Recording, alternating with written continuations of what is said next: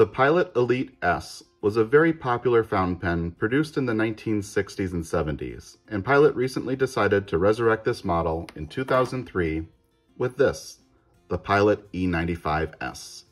It's available in black with gold hardware, as well as the burgundy and ivory color that we have here today.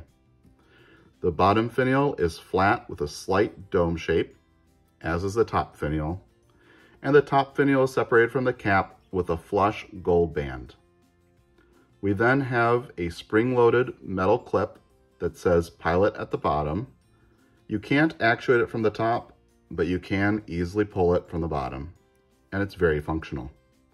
The cap is long and it has a gradual taper down to Elite, paying homage to its original model, and then we have a two-piece cap band that's painted on top of the cap. It's stylized, and on the back there's a cutout which reads Pilot Japan. We then have a little metal band followed by a step down to the barrel. The cap is a pull-off cap which reveals one of the least expensive gold nibs that Pilot makes today. It's an inlaid nib and it reads 14K585, denoting a 58.5% gold content, Pilot, M for the size of the tipping material, Japan, and then the date code. And on the back we can see a black plastic feed and a little notch at the top to allow ink to flow into the pen. The section is long and has a gradual taper, and then we have a metal band followed by a flange and then a step down to the barrel. The barrel is very short in relation to the section and the cap.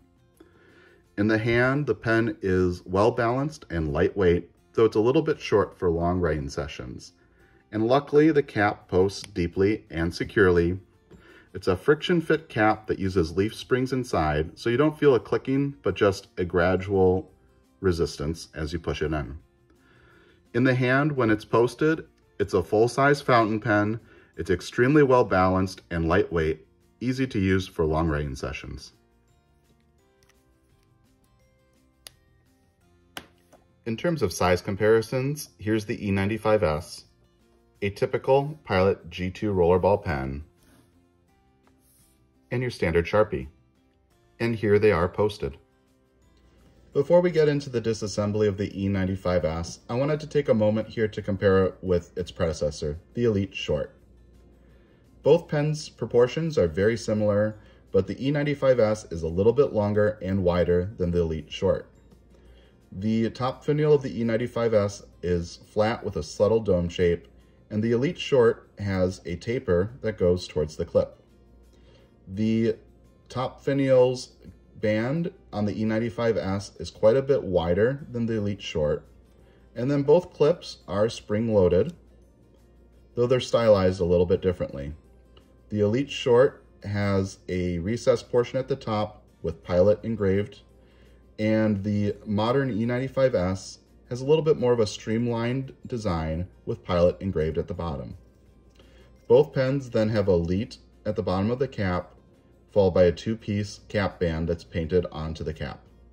The E95S has a little bit more of a squared off look to it, whereas the vintage version has a V shape. We then have perhaps the most significant difference between these two pens, and it's subtle to see on camera.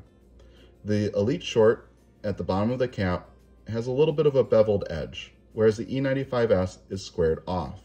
And in the hand, this one does feel a little bit more comfortable and rounded. Let's take a look at these pens uncapped. Uncapped, the Elite Short is again a little bit shorter than the E95S. Both feature 14 karat gold nibs, and the Elite Short was also offered in an inlaid nib, but I have a semi-hooded version here. Both pens then have long tapering sections that go to a gold band. On the Elite Short, the flange at the end of the gold band is flush with the barrel, but on the E95S, it actually stands a little bit proud of the barrel. Let's take a look at these pens posted. Both caps post deeply and securely, but again, the E95S is a little bit longer than the Elite Short. If we look at where the cap butts up against the flange, on the Elite Short, the cap stands a little bit proud of the back flange, but on the E95S, it's flush to that back flange. In the hand, this again feels a little bit more rounded and curved, whereas this has a more dramatic step up. Disassembling the Pilot E95S, the cap pulls off. And if we look inside, we can see that there is a cap liner that's captured in there with the leaf springs. It's a little bit challenging to take off, so for regular maintenance, I would leave this in place and just clean it with warm soapy water. The barrel unscrews from the section. And then we have a connector piece, which you can unscrew from the section as well. And that has a little gold ring attached to it. And then we have the section itself with the nib and feed. If I pull in some LED lighting, we can see at the bottom of the feed there are 2 notches. Using a special tool, you can rotate this feed and pull the nib out. However, I don't have that tool, so for regular maintenance and cleaning, I just clean this with a bulb syringe. And at this point, we have the pen fully disassembled. To reassemble, I'll start with the connector piece. The gold ring slides right on place. Make sure that the flange is pointing towards the barrel. And then this screws onto the section. Next, we'll attach our barrel. And lastly, our cap. And at this point, we're ready to ink up. Inking up the Pilot E95S, today I selected Diamine's Writer's Blood, which is a deep red that I think matches this pen pretty nicely. This pen didn't come with a converter in the box, but many are shipped with the Con 40 converter. Personally, I'm not a big fan of using the Con 40 in general, but especially on this pen. And the reason for it is if I insert this, you can see that the piston all the way back is still not visible, so you can't really tell what your ink level is at all on this pen. So what I'll use instead is an empty cartridge. I have a little vial here I'm gonna use to help hold it upright. Take the cap off, and with a blunt needle syringe, I'll drop some ink and place it into the cartridge.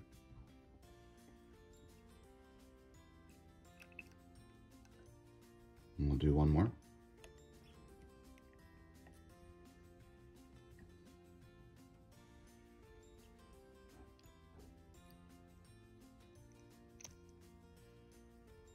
That's pretty full. We'll then take our cartridge, place it into the bottom of the section and push. Put the barrel on and the cap.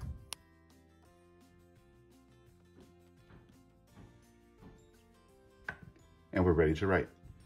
Okay, writing with the Pilot E95S, cap pulls off, and I am going to post it.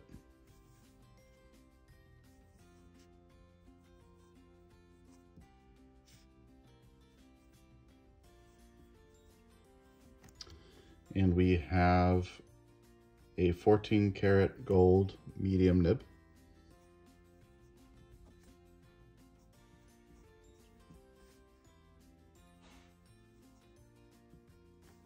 And it's an expertly tuned nib. I show this off in my nib tuning video as an example of a very well tuned nib. It's smooth, it's wet, it's just a joy to write with.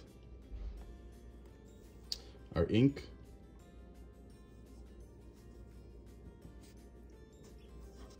It's Diamine.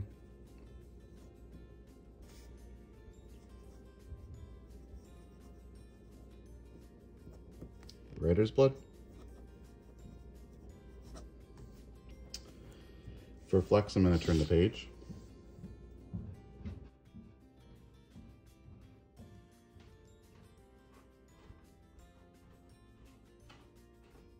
You can push out a little bit of line variation, but not a large amount. And then for reverse writing,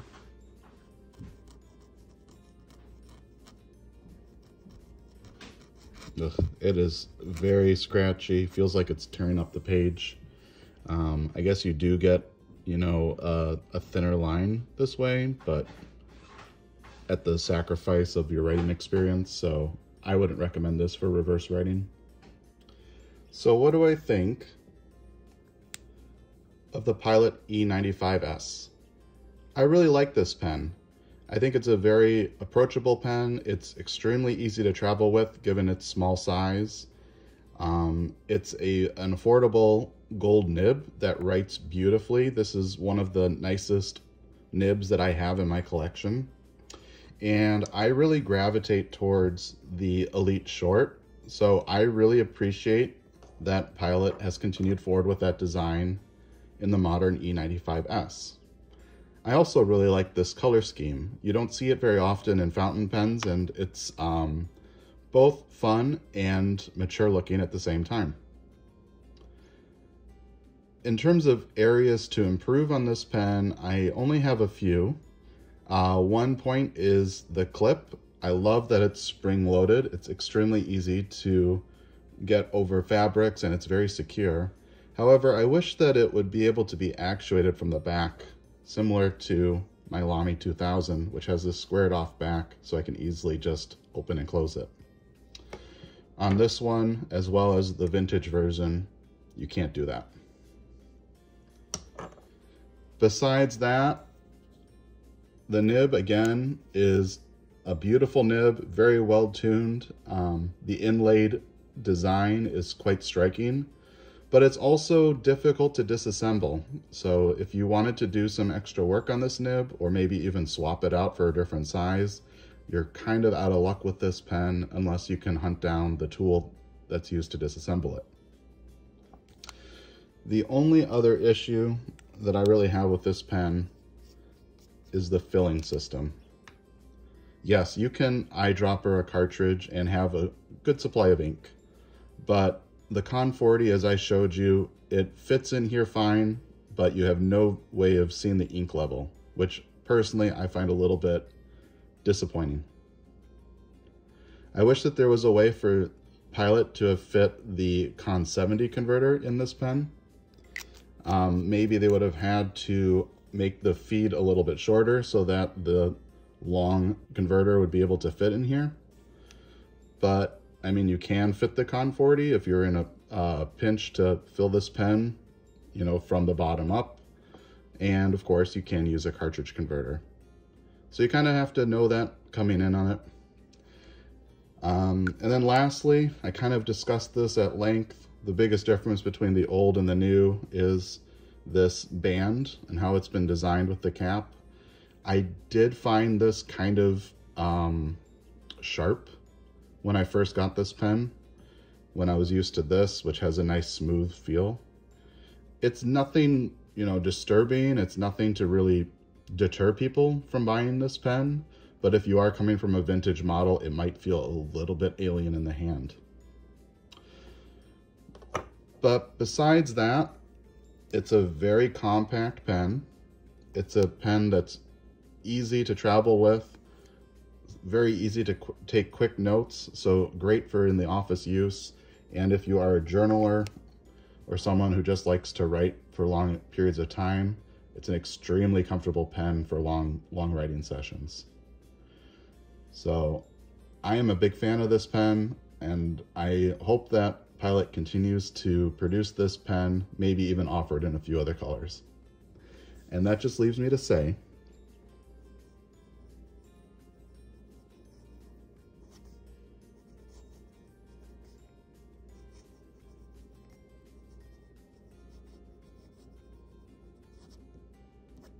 thank you for watching.